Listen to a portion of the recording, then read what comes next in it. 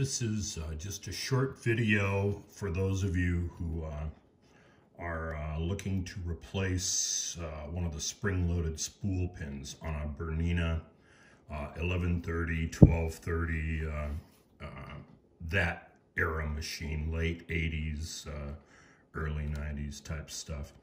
Anyway, this machine came to me with the little spring-loaded telescoping center core of the thing must have been bent somewhere in the past, and it was pushed down, and so it won't extend when I take the case off. So I've ordered a replacement, and the replacement I ordered is genuine Bernina, and it includes the little spring clip that holds it in place. And anyway, I'm just going to cover how I got this loose, and I'll just show you the steps. It's you have to be very careful with this cover. If you take a look, you see this gizmo right here. Anyway, there are some capture nuts that hide in little recesses on these panels when you remove them. There are other videos showing panel removal on these machines, so I'm not going to go into it. But I'm going to tell you right now, be really careful when you're taking these things apart, because like for instance on this machine, this plastic member here was broken, and so I repaired it with super glue, and it looks like it's holding fine. It's not really under a whole lot of stress, but you don't want that bottom panel to be pulling out on you or anything like that. And you also do not want one of these little M4 capture nuts rolling around on the inside of your machine. So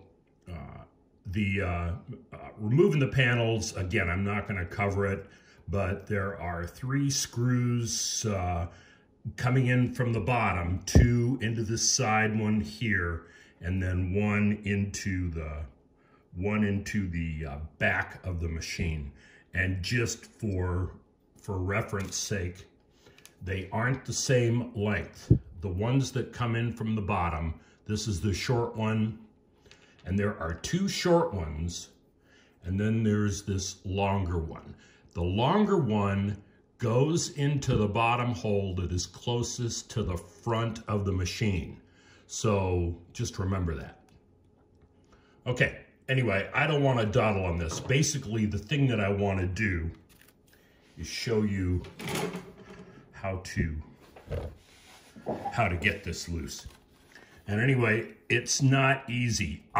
First of all, the reason I'm telling you all this is because the first time I tried this, I just tried to like tap this up a little bit to make it slide with a hammer, and I ended up having parts flying off of here.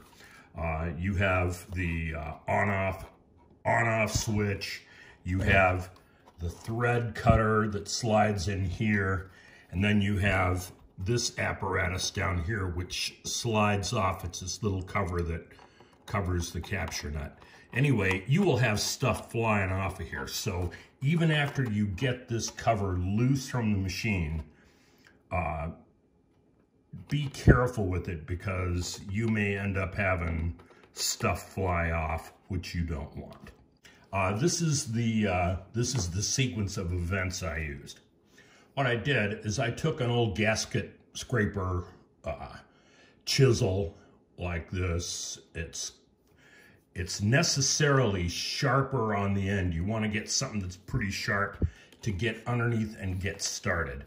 But what you do is very gently put the sharp edge in here, and then work it back and forth very gently. Get it loosened up a little bit, and then you can turn the entire spool and do it again.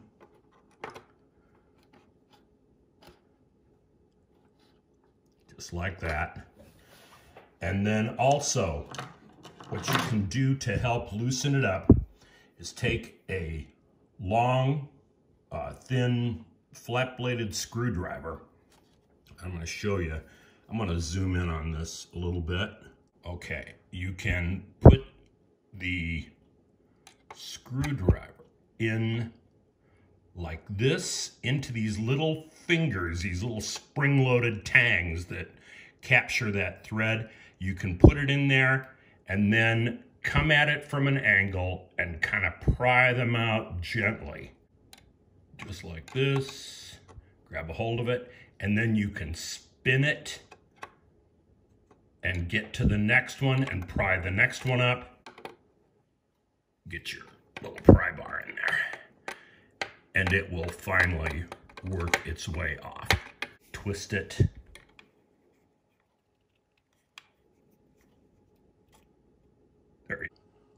There.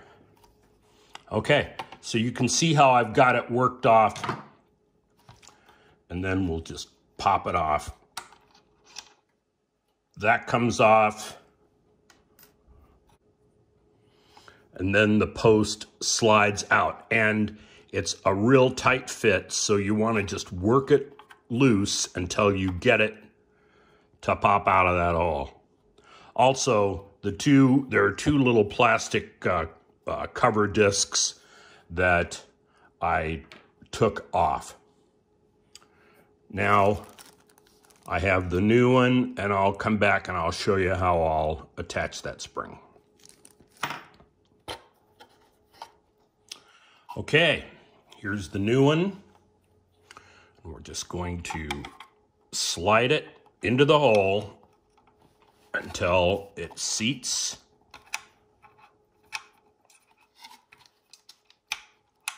Like that. So it's seated.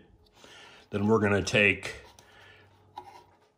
this little disc and the convex portion faces down, concave, the dish part, the innie, goes up on the shaft like that. So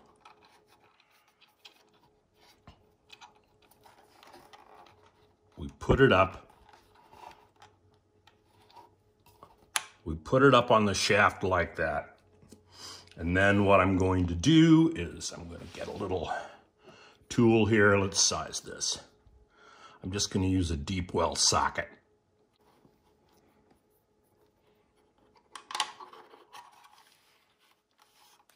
Okay, and then just push it.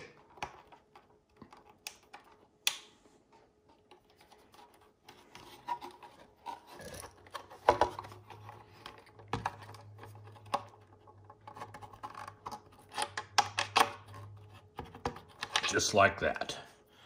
Use a little bit of hand strength, and this pushes on the outer edge of that little spring capture nut there, and then you can just wiggle it on while holding this shaft in place, and voila, we're done.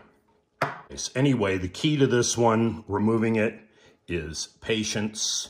Just use that gasket scraper, chisel bit, get the sharp point in, and just slowly work it. Spin it with the flat-bladed screwdriver like I showed you, and you will be able to get it to move and come off without breaking the plastic. And that's what you're trying to avoid, is breaking the plastic. I'm just doing this for people who have got a busted pin and want to get it replaced. Okay, there you go.